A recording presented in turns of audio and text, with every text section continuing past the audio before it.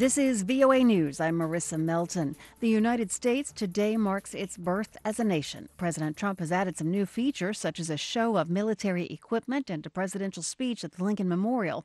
He's billing it as a salute to America and the show of a lifetime. On the cost of the show, the president says it will be very little compared to what it's worth.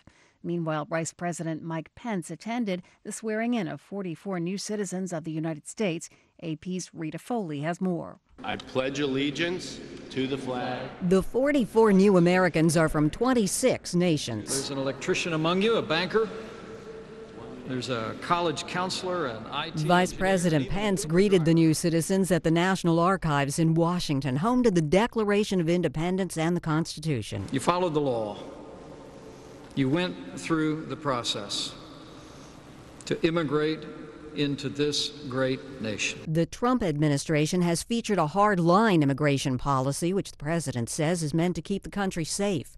Rita Foley, Washington. 3 days after the United States and the North Korean leaders held a historic third meeting, North Korea's UN mission accused the administration of talking about dialogue but being more and more hell-bent on hostile acts. AP correspondent Karen Shamas. A press statement from the mission pointed a finger at U.S. efforts to exert what it called overt pressure and have the world's nations implement UN sanctions.